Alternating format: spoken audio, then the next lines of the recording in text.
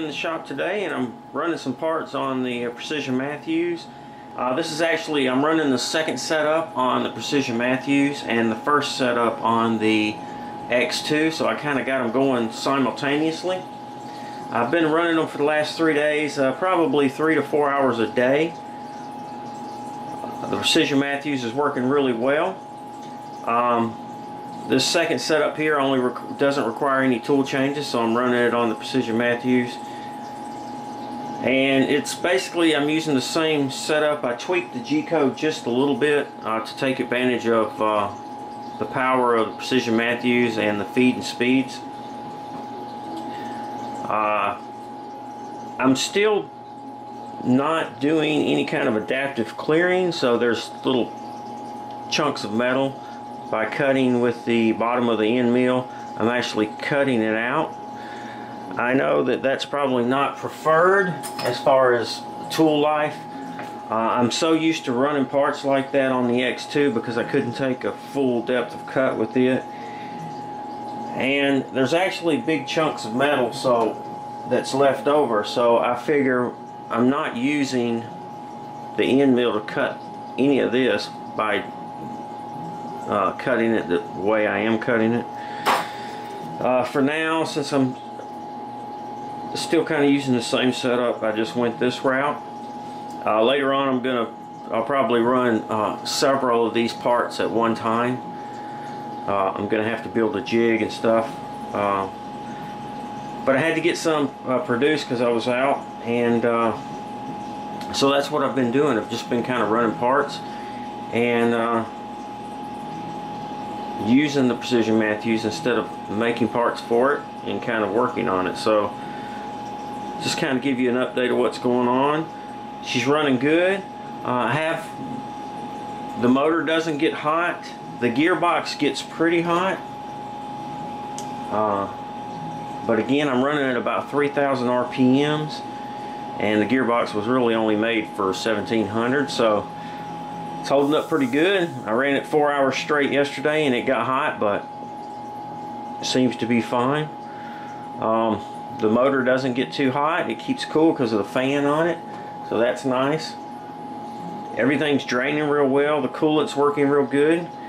The coolant pump. It seems like every time I come out here to run the mill, I got to put about a half a gallon of coolant back in it. If I don't, then when the coolant comes out, it gets a little cloudy because it's pulling from the, the coolant's kind of low. So I'm kind of rethinking the 3-gallon coolant tank. I love the filter system in the tank, but probably needs at least 5 gallons because there's probably a half a gallon left in the machine as it's running, and so it kind of drains it a little bit, and then I lose some to evaporation and just left in the chips and stuff. So I might want to rethink the size of that, but overall I'm pretty happy. With the gearbox in here, it uses the motor uses a lot of torque just to turn the gearbox and make it all move. So I'm down a little bit, I think, on the torque as far as the motor goes. I think that was evident in the last video when I was doing the drilling operation.